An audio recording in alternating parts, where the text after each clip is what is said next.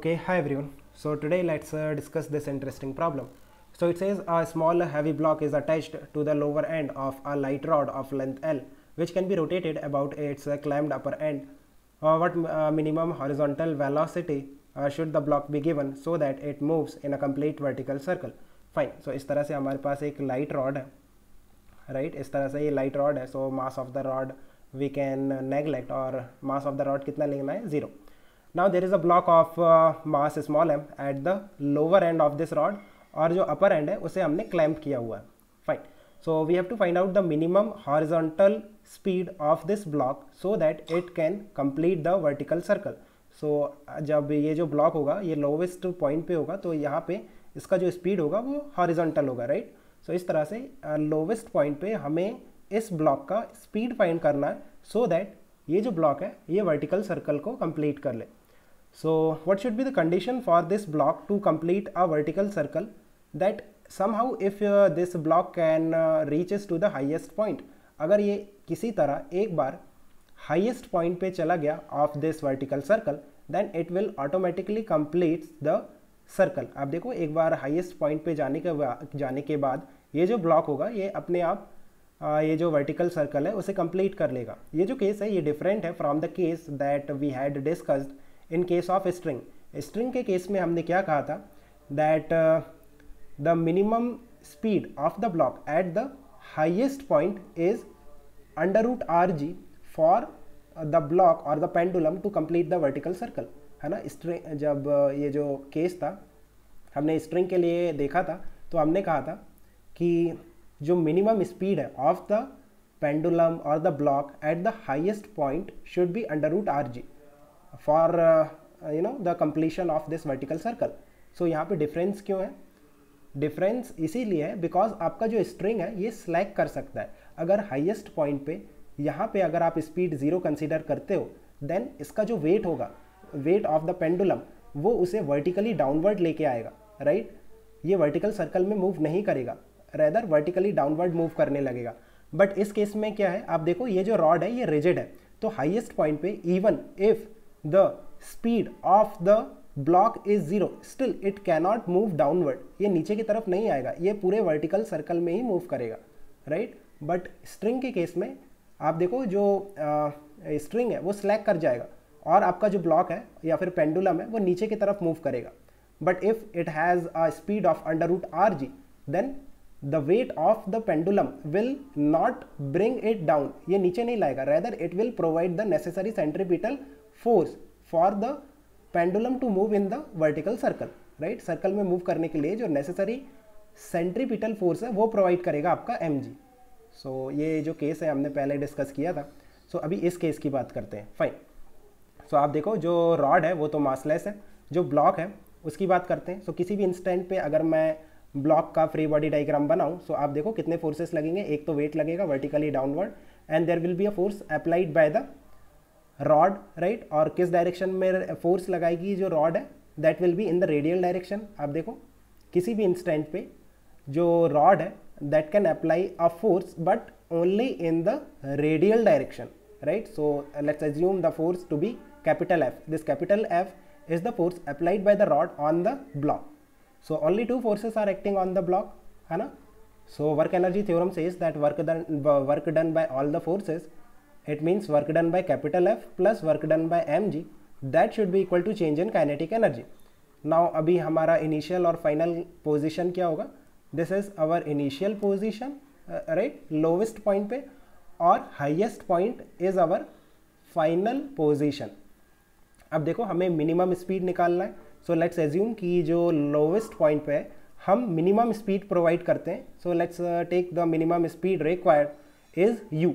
सो lowest point पे आपका speed u हो जाएगा. अभी अगर आपने नीचे लोवेस्ट स्पीड प्रोवाइड की है सो हाईएस्ट पोजीशन पे स्पीड कितना हो जाएगा? 0, right? So eight highest point the speed of the block will be 0. Fine. सो देखो work done by capital F will be 0. Y?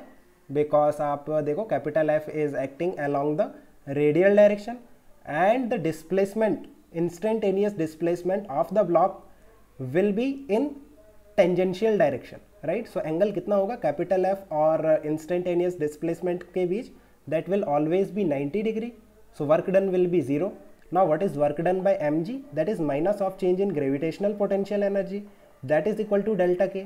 और यहाँ से आप देखो सेम इक्वेशन निकल के आ रही है, that is delta U ji plus delta के इज इक्वल टू 0, और you can say change in mechanical energy is equal to 0, that is conservation of the mechanical energy, right.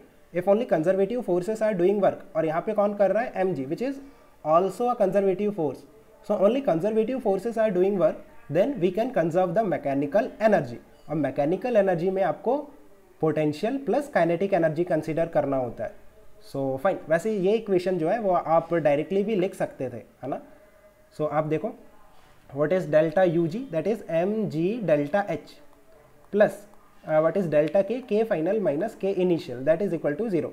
अभी एम जी डेल्टा एच कितना होगा, H final minus H initial, right, plus के final 0, highest point, highest जो position है वहाँ पे आपका speed 0 है, minus initial kinetic energy minus half of M into you square, that is equal to 0। अभी H final minus H initial की बात करते हैं। सो देखो ये आपका एच इनिशियल है और ये आपका एच फाइनल है। So what is H final minus H initial, that is 2l if the length of the rod is l। सो ये कितना हो जाएगा, twice of radius which is 2l। सो यहाँ पे देखो ये कितना हो जाएगा 2l। So M G 2l that is equal to half of m into you square. So m cancel हो रहा है, right. So u is equal to 2 under root of gl। So this is your minimum speed, horizontal minimum speed for the block to complete the vertical circle. अभी इस problem को थोड़ा interesting बना सकते हैं हम, if we consider the mass of the rod also. अगर आपका जो रॉड है वो मासलेस नहीं है, तब इस प्रॉब्लम में क्या क्या वेरिएशंस आएंगे आप देखो। Let's assume the mass of the rod to be capital M and mass of the block to be small m.